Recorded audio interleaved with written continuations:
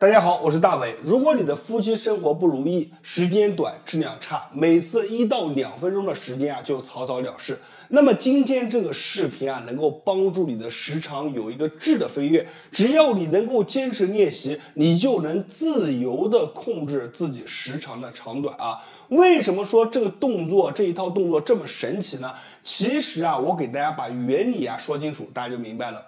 那么很多人在进行运动的时候，会发现自己的前端特别的敏感就是不断是进去的时候还是出来的时候，他总是感觉特别的敏感，就是因为太过于敏感了，所以才导致时间过短。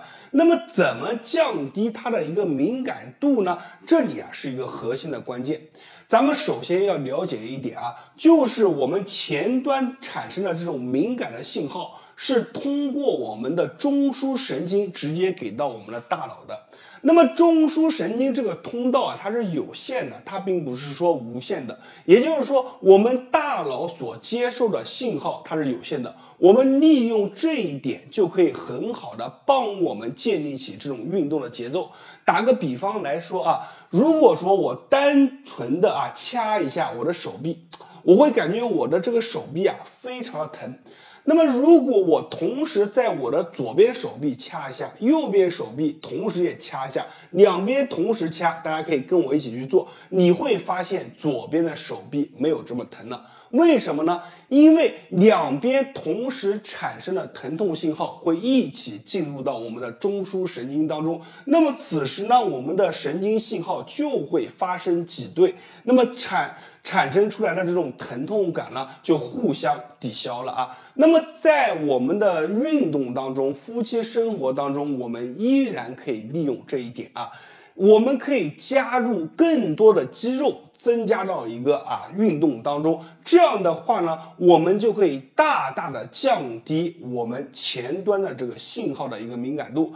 如果说你想增强，你只需要把注意力集中在我们的前端，那么它就可以增强。如果你想让它的信号敏感度减少，那么我们只需要把我们身上的肌肉注意它的发力，就能够减少前端的敏感度。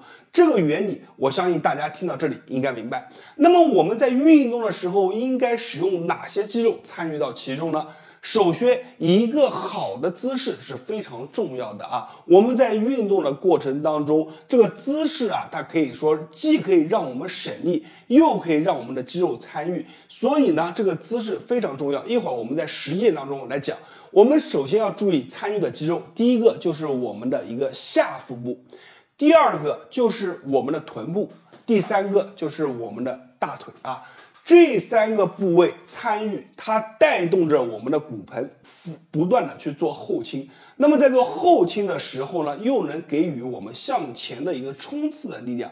那么这样的话，我们有更多的肌肉参与进来，就会减少我们前端的这个敏感的信号。所以大家只要把姿势做对了，自然而然你的时间的跨度就会有一个质的飞跃大家在实战当中可以自行去体验。那么第二个我要跟大家重点强调的是什么呢？就是我们的呼吸。呼吸这个环节有很多人都忽视了，很多人都是什么呢？是动作配合呼吸，就是他在做动作，然后呢他的呼吸是配合他的动作的根本没有去专注于自己的呼吸。我们应该是什么呢？用呼吸去调节我们动作的频率。大家看，我们这种夫妻生活，它也是一种运动，它本质就是运动。那么我们在竞技运动也好，在这个长跑短跑，包括我们做拳击，它都是需要我们呼吸去调节的。所以呼吸非常重要。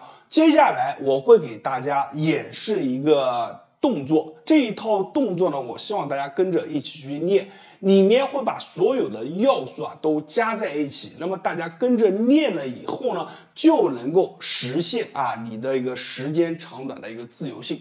好了，我们话不多说直接把这一套动作教给大家。希望大家看完学会有用的，评论区下方打上有用2个字，并且把这个视频收藏和转发身边有需要帮忙的朋友。那么现在我们来讲动作。首先咱们要练的第一个动作叫做顶胯，从侧面给大家演示一下。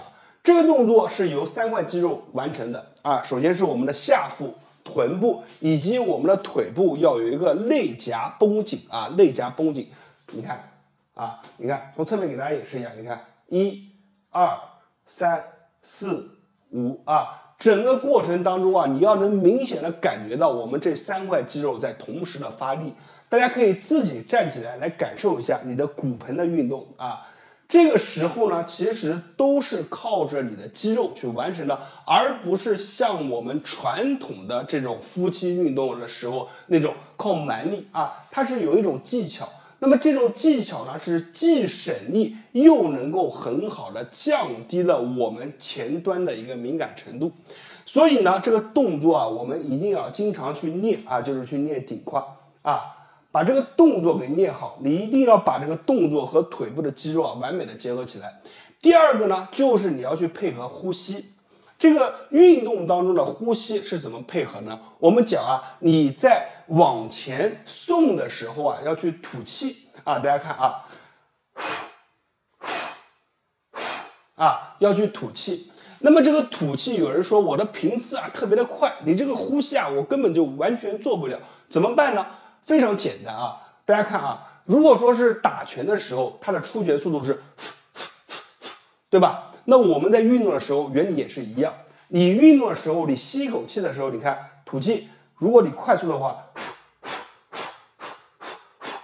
啊，它的速度会根据你的这个呼吸啊去变化。你要养成一个习惯，当你去吐气的时候，你就要去往前去顶，把它养成一种啊潜意识。包括你日后在实战的过程当中，也要去有着这种吐气啊发力的这种概念啊。这种方式啊是在我们的广泛的运动当中啊都适用的。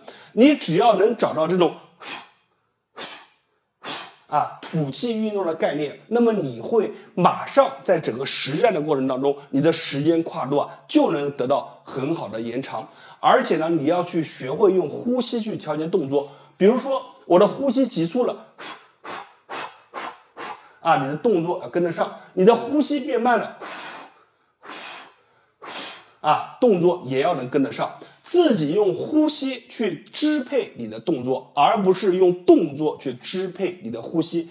把这个概念你理解了，那么你这个动作其实完成的程度已经基本上就完成了。今天这个动作的理论包括实战，咱们讲的内容有点多，也是希望每个人是既能明白其中的原理，又能在实战当中完全的发挥出来。因为你只有明白了原理，你才能在这个原理之上做更多的创新。以前这个课程呢，咱们都是在私密的课程当中去讲解。今天呢，我也是把它第一次分享在大众的一个视野当中，就是希望通过这个动作帮助更多的人。因为曾经我发过一个内容就是帮助我们这个回春回阳的很多朋友就问过我这个问题，所以呢，今天我把这个视频发出来，希望能帮助更多的人。如果呢你感觉今天的这个视频有用，请不要吝啬手中的赞，在评论区下方打上有用2个字，并且点上一个赞，把这个视频转发分享给身边的朋友和家人，是你对我最好的支持。我是大伟，感谢大家的关注。如果没有关注我的朋友们，记得一定要关注我，因为在别人那里是不传之秘，在我这里会毫无保留的分享给大家。感谢大家的支持，谢谢大家。